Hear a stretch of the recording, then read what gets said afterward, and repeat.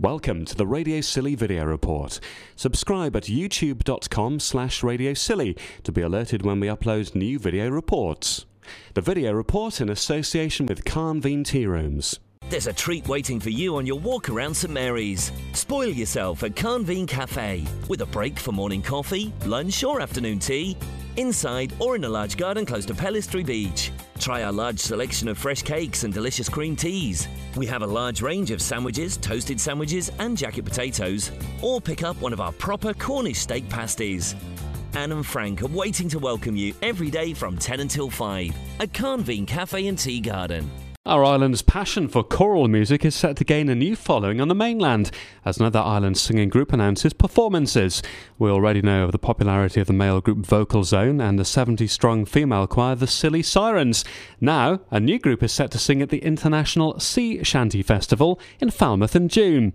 The musical director of Bone Idol is Giles Lethbridge. Well, we're called Bone Idol, but that's a recent thing, really. We recently had a CD that we've cut, which isn't out yet, but we had to come up with something to put on the front of it. So yeah, Bone Idol, because we never turn up to anything. Giles says it would be great to follow in the footsteps of some men from Port Isaac who've secured a 7-figure recording deal. I suppose it's really because we got friendly with the group called Fisherman's Friends, and I might be name-dropping a bit there after recent news events with them, but yeah, we've seen other people do it, and you know, every man and his dog's got a CD out now, so we thought, well, you know, let's go for it.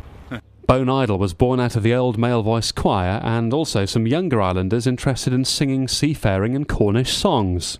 There's a sort of younger lot and some people from the old male voice choir that a lot of people might remember from the 60s and 70s. So we've got Mark Hicks, Derek Shave, Nicky George, and myself with the younger ones, and then there's Paul Hicks, George Mudge, and that's about it really.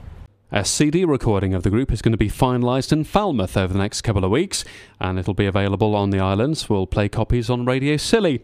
Giles says he's been busy recently performing at funerals. They're also going to bless a mainland gig over the World Pilot Gigs Championships weekend, and after gig weekend sing at a wedding on St Mary's. Well, you know, unfortunately we've done quite a lot of funerals, but yeah, people seem to like it for you know, good authentic funeral. But yeah, weddings, funerals, I mean, maybe 4 or 5 times a year, but nothing as prestigious as the Falmouth Sea Shanty Festival.